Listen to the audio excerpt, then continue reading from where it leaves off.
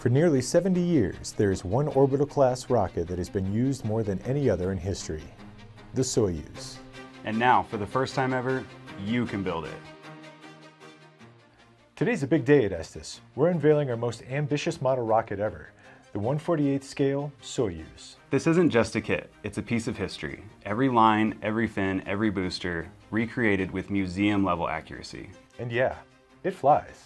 From new molding techniques to the first ever 3D printed component in an Estes kit, this rocket pushed the limit of what we could build.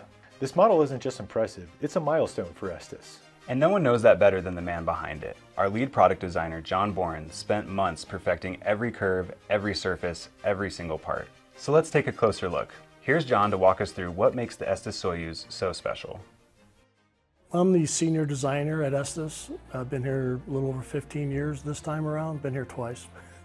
And this is my Soyuz. I was given the opportunity to design what I think is one of the best scale rockets you could ever do. And here it is. As a kid growing up, I'd walk home from school, go to the public library, and I found a book. In fact, it's right back here on the shelf. That's the exact book that I found. And it dealt with the Russian space program. And I kind of fell in love with the Russian space program rockets because they're just so unique and different from what the US does.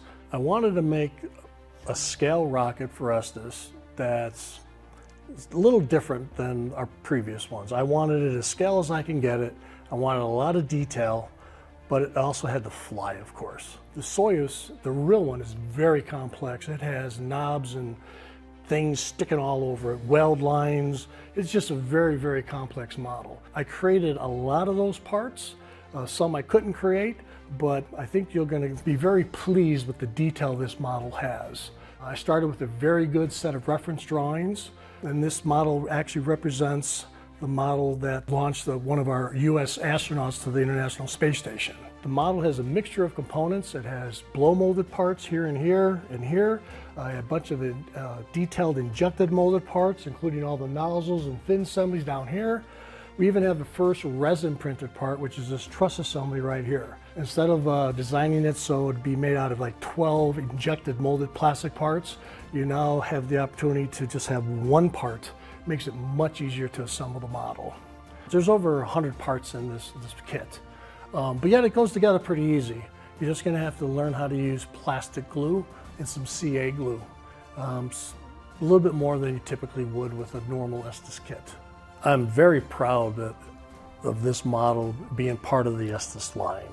I think it's something that Estes has needed in the line for many, many years, and I am so happy that I was given the opportunity to actually be able to design this model, and I just couldn't be more happy with it.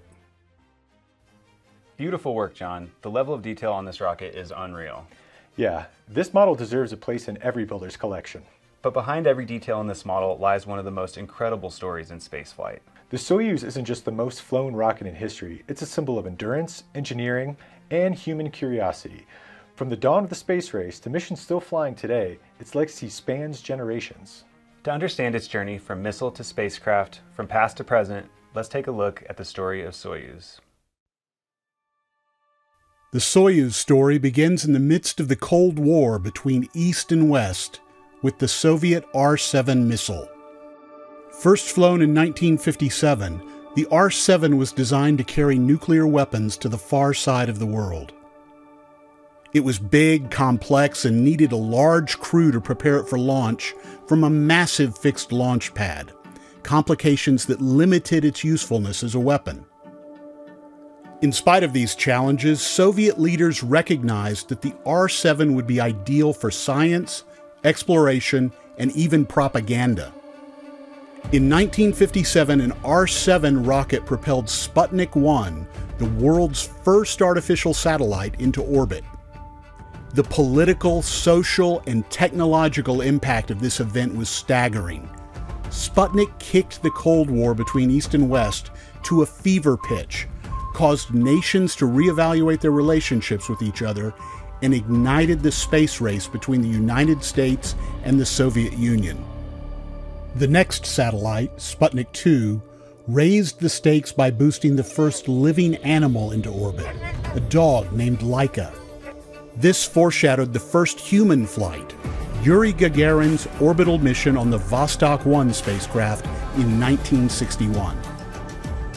More crewed missions followed, along with flights to the Moon, Venus, and Mars. The R7 booster program was soon streamlined into a common configuration called Soyuz, the Russian word for union.